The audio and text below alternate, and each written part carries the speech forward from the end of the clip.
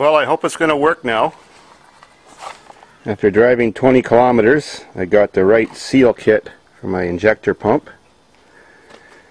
And I have the new O-ring on the shaft. Shaft is lubricated. Put a new gasket on the base of that, or seal.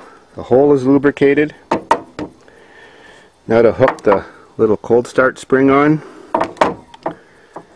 Oops. And carefully put it back together. All those springs. Luckily I got a no good pump that someone donated. It's all rusty as hell that I can use in case I forget. Well, now I got that injection pump all put back together. Seems like I got lucky. I didn't mark the little line that's on the throttle shaft to the throttle lever to synchronize it so when I put it back together, well, I must have got lucky somehow because it seems to be synchronized and seems to run normal. Yeah, it's running, but I feel stupid. The only way I got it running earlier today was push starting it. It would start instantly by push starting it, but I could crank it all day long and it wouldn't start. It was cranking great. So I just thought of something for a second. I remember I have these two wires, this gray one and this blue one. Blue one goes to the injector shutoff solenoid, injection pump shutoff solenoid, and the other one, well actually the gray one connects to that blue one. The other one just goes to the exciter circuit on the alternator. Well, I connected them both there, and that's the B+ constant for the park circuit on the wiper motor. So I guess I just got a brain fart just a few minutes ago and said to myself, well, why is it running so perfect when you... Hi, kitty. Meow. Why is it running so perfect when you push start it, but there's no way, even when it's hot, can you key start it? Then I thought to myself, I wonder if all the power shuts off to there during cranking. And it did. Well, that makes no difference for an alternator exciter in that circuit. So what I did was I took that wire to that little shutoff solenoid and found another key on, hot positive, key off. It goes off, and now it works. Boy, do I feel stupid.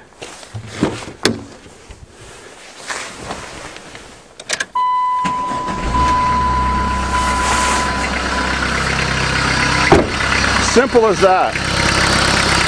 Yep, simple as that. So I made two dumb mistakes.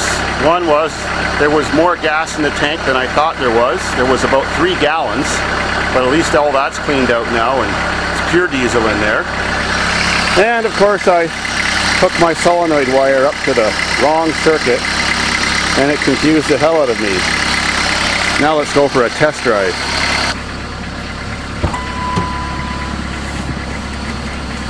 And we're off.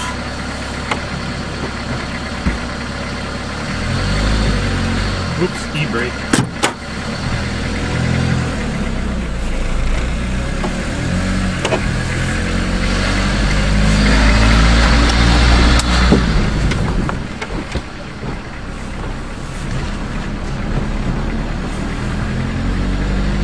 Feels a lot like the old one, but quieter, not so clunky and bumpy and rattly and squeaky and all that stuff that old junkers are like.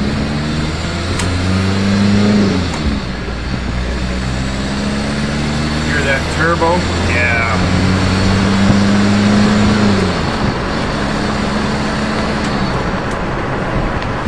We're ready to take on the world.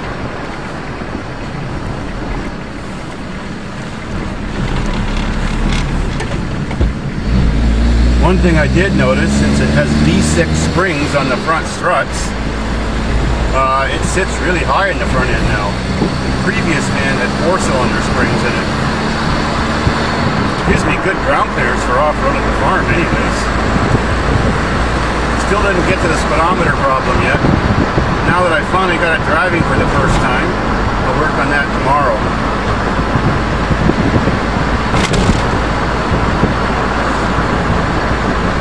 Oh, now I can save money. More dear. Sweet.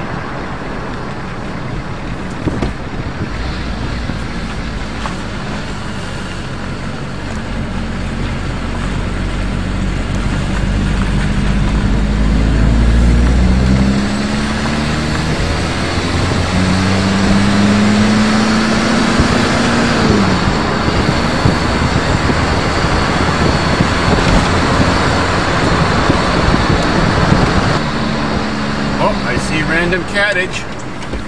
It ain't mine.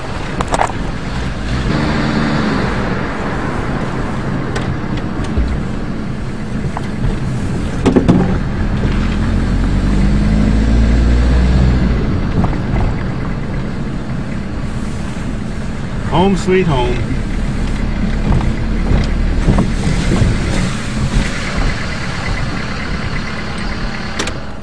Awesome.